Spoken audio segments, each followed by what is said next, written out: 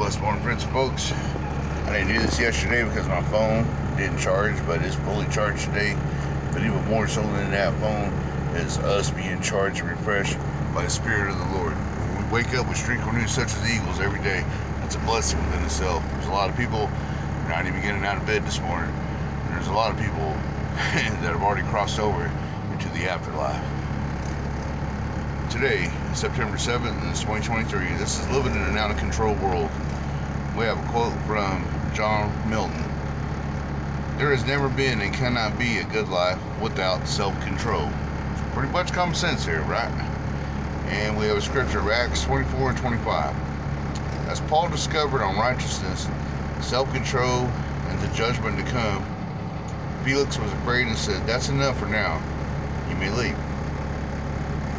In word, Paul went all over the Roman Empire preaching the grace of God and the salvation that comes only through faith in Jesus. He was quite emphatic about God's mercy, both in his arguments and his letters. We are saved by grace alone, so why? When defending himself to Felix, did he speak of righteousness, self-control, and the judgment to come?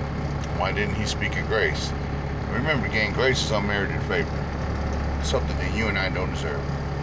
Perhaps Paul meant to portray himself as a lawful citizen, not a troublemaker who would stir up Felix's territory. Perhaps he was trying to tap into whatever moral sentiment had attracted Felix to his Jewish wife. But a likelier reason, one particularly relevant to our times, is that Felix was a Roman, largely unacquainted with the law, and satisfied with the options of the Roman pantheon. The empire's religion had numerous patron gods to pick and choose from, most with their own easy morality. In such a context, grace means nothing. Conviction must come first. Righteousness, self-control, and judgment must be taught. Indeed, the conclusion. What does grace mean in our society?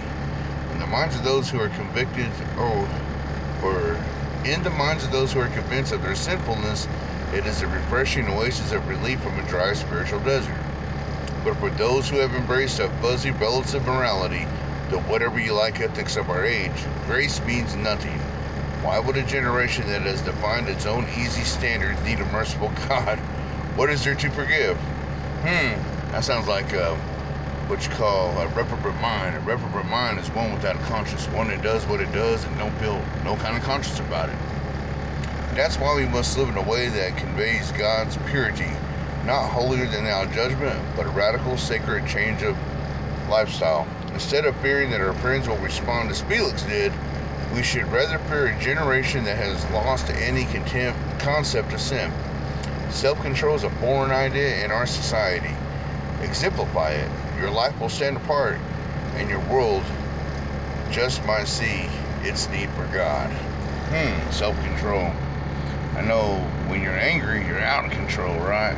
And anger gives a foothold to the devil. So things get out of control, you're giving a foothold to the devil. Now, that goes for me, y'all. Anger is one of my weaknesses, as well as a lot of other people. We all deal with it differently. Me, I'd rather pray and go lift some weights. You know, that's where the Hearts Before Iron ministry comes in. I'd rather pick up that cross and go pray for the people.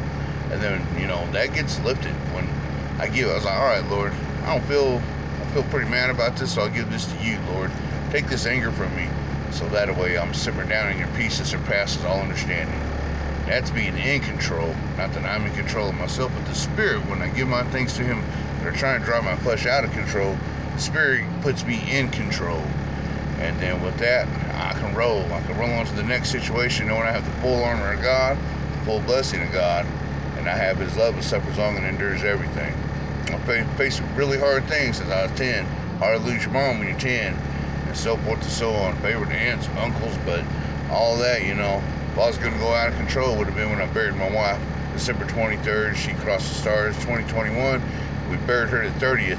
And New Year's was flipping. You know, everyone gets drunk on New Year's, thinks they're having a good time. What kind of a time is a good time when you go get ripped and you feel like hell the next morning, looking stupid on January 1st of the new year?